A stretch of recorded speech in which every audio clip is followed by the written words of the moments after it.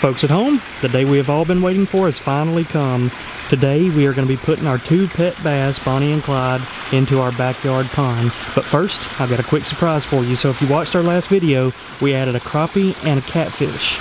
And throughout the week I've been watching these guys, and the crappie swims around, he's kind of a friendly little guy, and the catfish hides up under a rock until nighttime. So Liz said I should go catch another pet crappie so he'd have a friend to hang out with. So let me roll a quick clip of that.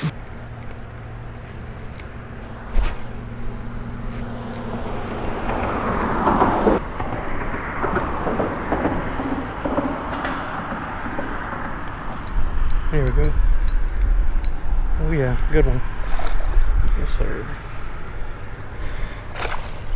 Yes sir, nice one. That is a perfect size crappie right there. Slab. So we had a major storm right after I got off the water. It dumped about 4 inches of rain on us, so I wasn't able to film us releasing him into the pond, but there he is right there. He's doing great. Him and the other crappie have been hanging out side by side. We'll be able to film it when the sun comes up here in a little bit. But on a positive note, the two drains we installed work like a champ. So now that the physical structure of the pond is ready to go, we got one last thing to do before adding the fish. We're gonna do a quick water test. We got two different tests we're gonna run to make sure that the water parameters are like they should be. The water is really clear. You can see all the way down to the bottom, but you need to make sure that we've cycled the pond before we add the fish to it. All right, the first test I did measured the water's alkalinity, and we are at about 5 DKH, which is right around the range we want to be. So next up, we're going to measure the copper in the water. All right, the copper levels checked out good. We're a little less than 0.2 parts per million. So all the water parameters checked out. We just checked the nitrates, nitrites, and ammonia. Check out the two crappie sitting down there. So now it is time. What we're going to do is go in with one bass per day. So we're going to put Clyde in today and then Bonnie in tomorrow. Liz, you ready? I think we're going to put them in right here.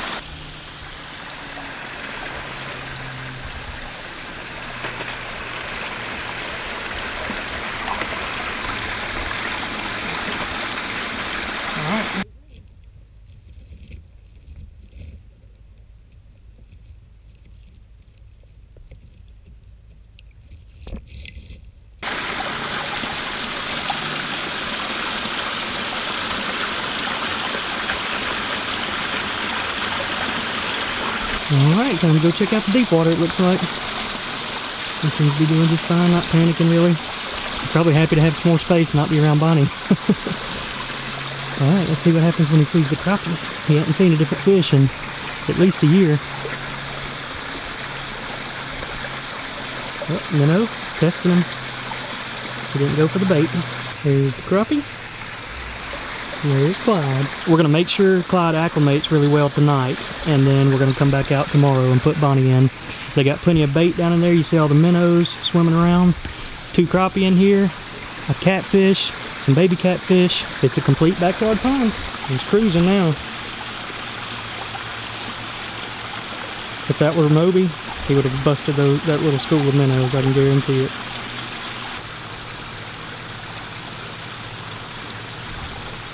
All three of them in one frame. Crappie number one up top, Clyde here, crappie number two. Alright, time for an update. Clyde's been in about 5 hours, and you are not going to believe what's happening.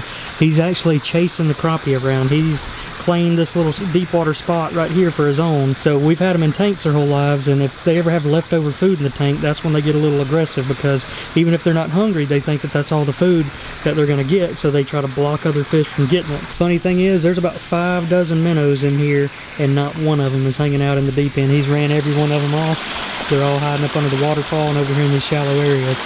But it's starting to rain, so I'm going to head back inside. Hopefully the crappie will survive tonight. Maybe when Bonnie gets in here, they'll all get along, who knows. But right now it's kind of survival of the fittest. This is just like it would be out in the wilds. Alright, Bonnie, enjoy your last night in a 300-gallon aquarium. And I guess since Clyde isn't in here anymore, we can go ahead and remove that divider. You can hang out with Sheriff for one last night. Alright, I just pulled it out. Now she's heading over to look for Clyde. Clyde's not in there. Alright, I removed the divider, and the funny thing is, Sheriff stayed on his side, Bonnie stayed on her side, but I think I've got something that'll entice her to come out. Don't do it. Don't do it. When that one's beat up.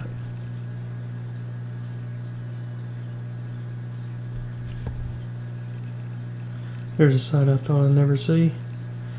Bonnie turning down the minnow, man. You make one small change, taking a divider out, and it spooks them. I know one fish that will eat these minnows. This little guy ain't even gonna let him hit the water before he's attacking. He said, give it to me now. Look at him. Man, that's one vicious bass.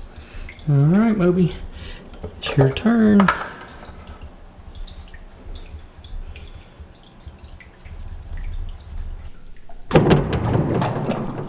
Jeez. Got him. All right, it's time for a morning update. Clyde here is doing great. One of the crappies wasn't doing so well. I guess he picked on him throughout the night. The biggest crappie wasn't doing well, so I just went and released him.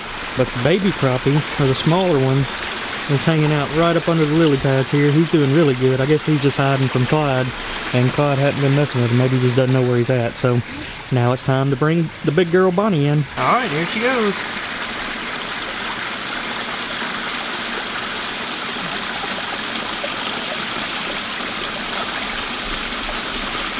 What do you think about your new home, Bonnie? In just a minute, you'll be seeing Clyde. I'm trying to spot Clyde. Oh, there they are. And they meet again. Bonnie and Clyde in their new pond. Interested to see how they react. They hadn't really been able to interact in about 4 months. Checking out the skimmer.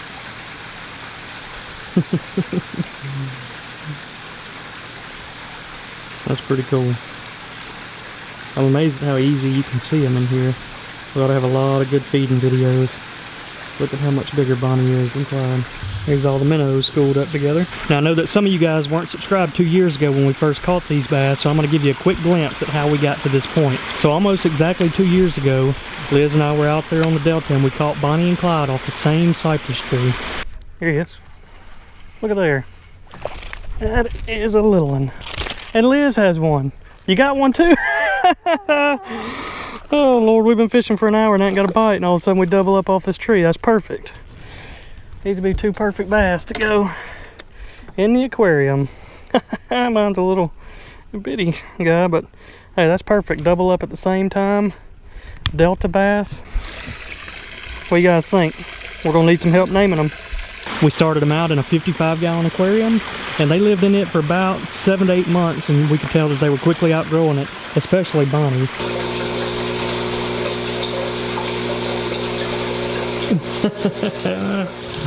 Old Red had to go into defense mode there. So that's when we decided to upgrade, and we got them the 300-gallon aquarium.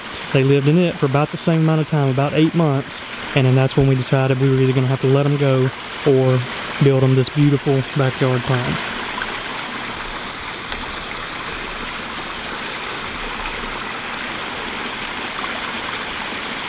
And here's some of the highlights over the last few years.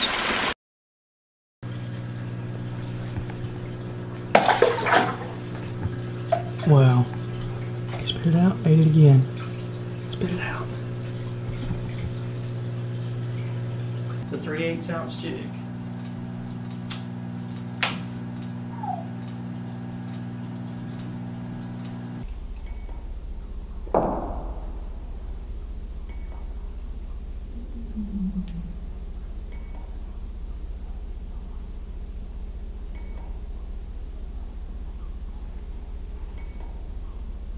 It's pretty wild.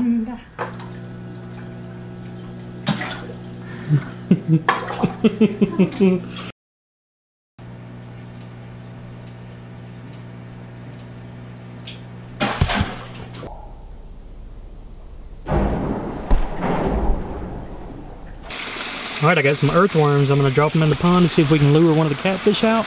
But I'm also going to drop them right in front of the bass just to see if they're interested in something other than a minnow. There's some big ones. There's Bonnie right down there.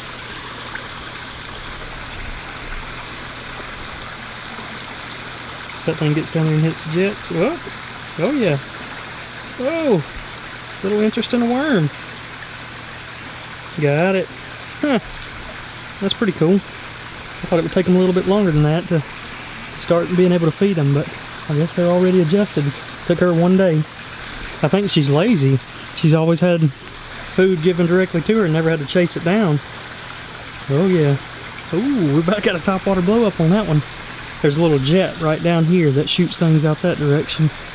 Clyde is playing this little cave right here. I'm gonna throw one over there, see if I can get him to come out.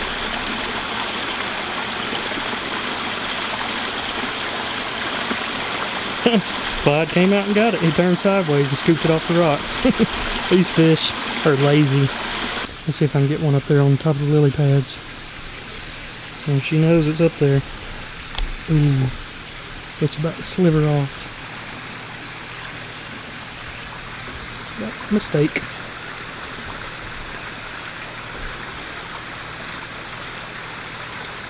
You get it. So I think what I'm going to do is start dumping my leftover worms and worm dirt, like maybe in this corner over here, and create a worm bed. That way whenever I need them, I can just go over there and dig them up. Clyde's out smelling that last worm. And one other thing I may do is create a little bait well right over in this area, and either stock shiners or crappie minnows or something like that. So whatever you guys would like to see us feed them, leave a comment below, whether it be threadfin shad, gizzard shad, or whatever. And I may try to buy them and raise them in a tank. That way I can just come out here, grab them out of the tank, dump them in, or hand feed the bass, or whatever we need to do. And also, a lot of you guys asked about adding crawfish. As much as I would love to add crawfish, they burrow down in the rocks and the liner is up under that. So crawfish eat through a liner. They also eat through dams and things like that in the pond. So there's no way we could ever put a crawfish in here unless maybe the bass come up and eat it out of our hands. Time to see if Sheriff wants a worm. Ooh, that was quick. Let's try the little hand feeding.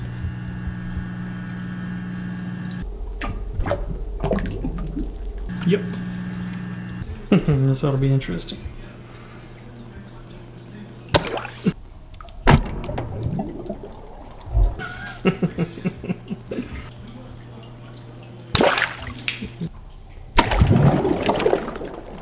Last one, Moby. And folks, be sure you're subscribed because we are putting our 2 most savage fish. Moby is getting moved into the 300-gallon tank with Sheriff, and we got a lot of cool things planned for when that happens. So hope y'all enjoyed the video, and we'll see you all next time.